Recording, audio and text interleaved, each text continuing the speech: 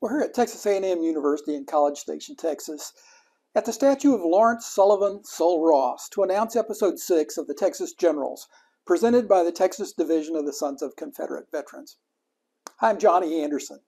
In this episode, we'll profile Sol Ross, an Indian fighter, Confederate general, the governor of the state of Texas, and the president of Texas Agricultural and Mechanical College, now Texas A&M University. We hope you enjoy this episode, and if you do, be sure and give us a thumbs up and subscribe to our channel.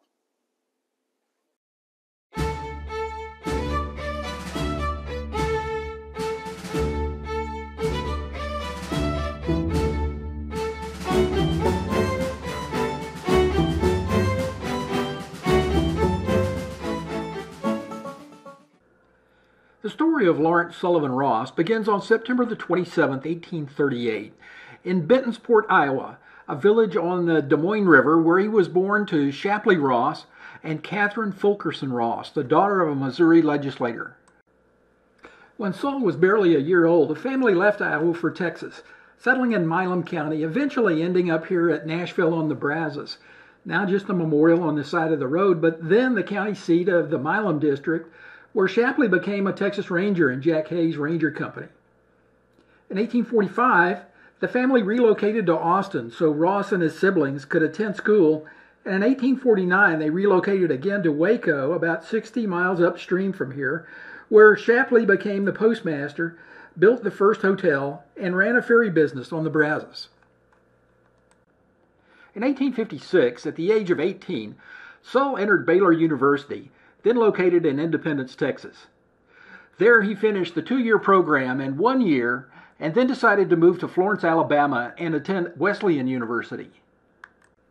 During the summer of 1858, Ross returned to Texas and went to the Brazos Indian Reserve. There he was named captain and led a force of 135 warriors, along with Major Earl Van Dorn's 225 troops of the 2nd Cavalry, on an expedition to capture Comanche chief Buffalo Hump. Scouts found the Comanches, including Buffalo Hump, camped outside a Wichita village in Indian Territory. After a 5-hour battle, the Comanches were subdued, but Buffalo Hump somehow escaped. The troops did rescue a little white girl that had been captured on one of the Indian raids. Ross, however, was seriously wounded by an arrow and a .58 caliber bullet fired by a Comanche brave Mohi, who Ross had known from childhood. General Winfield Scott learned of Ross's role and offered him a direct commission in the Army, but Ross declined, opting to finish his education. The following year, Ross graduated from Wesleyan with a Bachelor of Arts and returned to Texas. Once there, he discovered that no one had been able to trace the family of the young girl rescued during the Wichita Village fight. He adopted the child and named her Lizzie Ross in honor of his new fiancée, Lizzie Tinsley. In early 1860, Comanche Chief Peter Nakona led a raid through Parker County, which was named after his wife, Cynthia Ann Parker, who'd been captured by the Indians when she was 9 years old, raised as a Comanche, and was now the wife of the chief. After the raid, Nakona and his braves returned to the sandstone bluffs of Peace River, where he believed he would be safe. Governor Sam Houston had commissioned now Ranger Captain Sol Ross to raise a company of 60 Rangers based at Fort Belknap to stop the Indian raids. After hearing of the Parker County raids, Ross began scouting for the Indians. He found them on the Peace River, and at daybreak on December the 18th, 1860, Ross and 40 of his Rangers attacked, surprising the Comanches. Stories differ about the death of Peter Nakona. Ross's own report says that he and another ranger pursued the fleeing Nakona and Cynthia Ann Parker for over a mile when shots were fired and Nakona killed. Cynthia Ann Parker was returned to Fort Belknap. Mourning the loss of her daughter, who was rescued with her to pneumonia in 1864, and her son, Cynthia Ann Parker starved herself to death. Ironically, both of her sons had escaped Peace River, the oldest becoming the famed chief Quanah Parker. When Texas seceded from the Union in February of 1861, Sol joined his brother Peter's new infantry company, but Governor Edward Clark asked Ross to go to Indian Territory and negotiate agreements with the Indians on behalf of the Confederacy. On May the 28th, 1861, Sol would marry Elizabeth Dorothy Tinsley. Together they would have 8 children, 6 of which would reach adulthood. Having returned from Indian Territory in August of 1861, Ross left Lizzie with her parents and with his brother left for Missouri with what was now the 6th Texas Cavalry. Ross was elected to the rank of major and led several successful scouting missions for Ben McCullough, who will be profiled in a future edition of the Texas Generals.